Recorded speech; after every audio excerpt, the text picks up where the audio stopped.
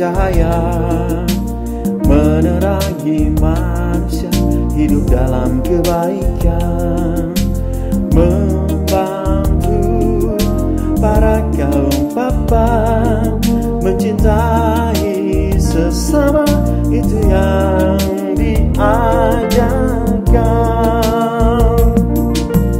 John Baptist de Lasalle, inspirasi kita. John Baptist de Lasalle, pendoa kita. Bangga meneladanimu dalam satu keluarga. Unika Lasalle, Lasalle Feast, Lasalle Feast, menguatkan spirit Lasalle. Lasalle Feast, Lasalle Feast, untuk kejayaan unikadelasalle. Selamat Hari Pelindung Universitas kita. Happy Feast Day of St. John Baptist de Lasalle. Pada hari ini, kita teringat akan tokoh di balik misi kita di Unika Lasalle Manado, yaitu Santo Yohanes Baptis de Lasalle. Di sesi terakhir pekan yang lalu dari Lasallian Formation diberikan oleh Brother John Estrelas FC. Kita menelusuri jejak langkah pelindung kita. Dengan iman yang kuat di dalam hatinya, St. John Baptist de Lasalle mengabdikan hidupnya untuk pendidikan anak-anak miskin di Prancis pada zamannya.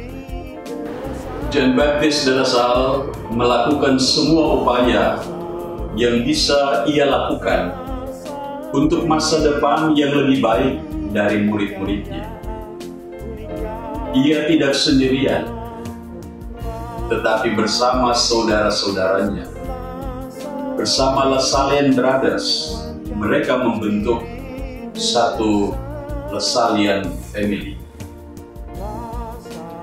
Pada kesempatan yang indah ini, saya ingin mengajak semua Lasallian di Manado untuk mengikuti jejak pelindung kita dalam dunia pendidikan. We dedicate our life to our students by teaching their minds, touching their heart, and transforming their lives. This is the miracle that we can perform. Oleh karena itu, milikilah iman yang kuat, berikanlah pelayanan yang bermutu, dan jadilah satu keluarga Lasallian dalam keberagaman. Animo Lasalle. Good morning, Lasalle Manado University. Today, we are celebrating the feast of John Baptist de Lasalle as patron of all teachers. 71 years ago today, the Roman Catholic Church proclaimed him as patron of all teachers on May 15, 1950. He was proclaimed by the Roman Catholic Church as the patron of teachers because of what John Baptist de Lasalle did in alleviating the life and work, dignity, and vocation of teachers when at that time, during the 17th century France, the work of teachers were not even recognized by the church.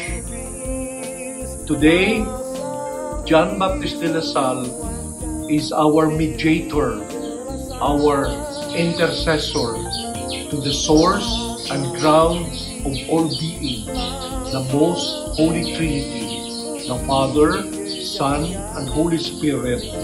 He is the source of our intercessor in our work for Christian education, in our work as teachers, in teaching the mind, touching the hearts, and transforming the lives of our students.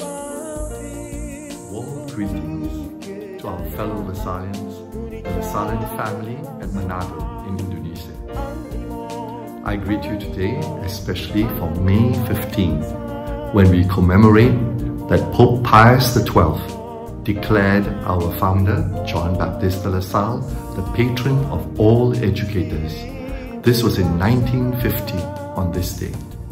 I wish you a wonderful celebration, and I hope to remind you that pandemic or no pandemic, the Lasallian mission carries on.